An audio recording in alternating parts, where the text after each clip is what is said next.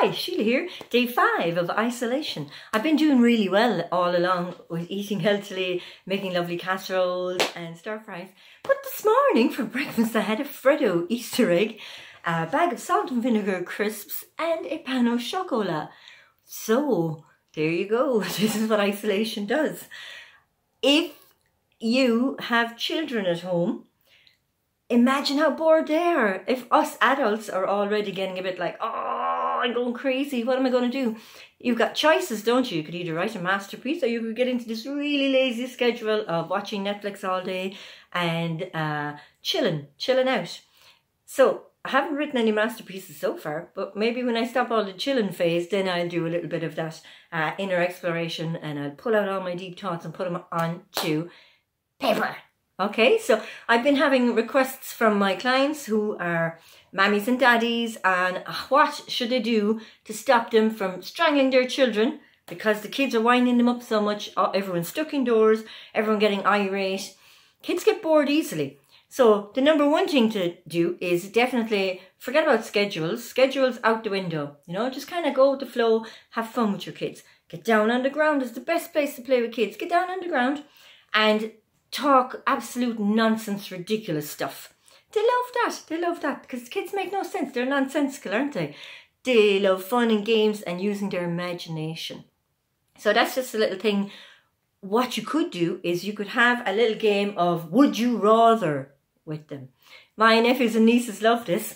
So I'll give you an example. I'll start you off, okay? So you could say to your kid, right, we're going to have a game of would you rather, and they have to pick one option. They have to pick one option no matter how gross they are, all right? So you could say, would you rather eat a fly sandwich or lick a crocodile's teeth?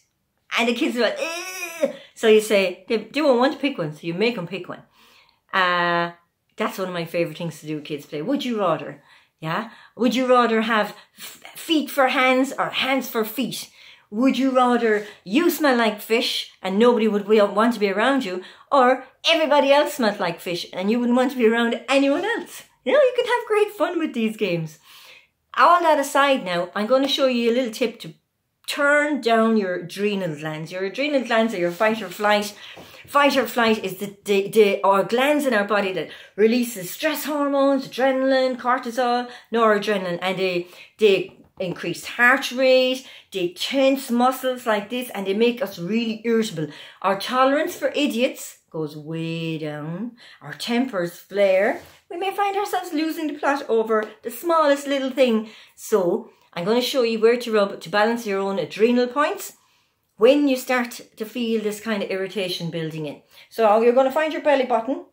Everybody put your finger in your belly button hole, and then you're going to go 1 inch, which is about this length, 1 inch out and 2 inches up, and you're going to rub into that point. That's your adrenal point. Every human being, if they're rubbing, same on the other side, 1 inch out from belly button, 2 inches up.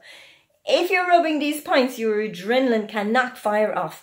So what's going to happen is as you're rubbing these points, you're going to feel maybe a little bit of tenderness. That means you're already in a little bit of adrenal stress.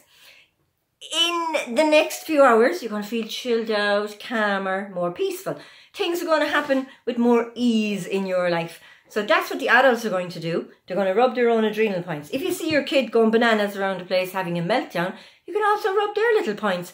It'll be like a ½ inch out and maybe 1.5 inches up on kids. You're going to give a little rub into those points to calm them down, to stop them going into meltdown.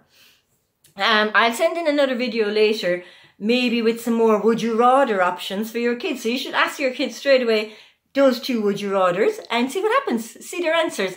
There's loads of things you can do with kids, you know. There's loads of fun games to play, exciting stories to tell. Like, remember in the old days, like when we were kids, there was no internet, there was only 2 channels on the TV. So what did we do? You know, we drew pictures, we sent secret notes under the doors to each other, we played with our imagination, you know, having a little disco or something with Barbie and Ken and Barbie's friend, and everyone just kind of having this stupid conversations and ridiculousness. So to get in the mind of a kid, you need to pull back all of your own adult crap that you've gathered on all the years, and you need to go back into that place in your heart where you're just a little kid and you love rolling down hills and you love eating ice cream for breakfast and you love telling silly jokes and cracking yourself up over something you thought in your head. Thanks very much for watching. Chat tomorrow. Bye.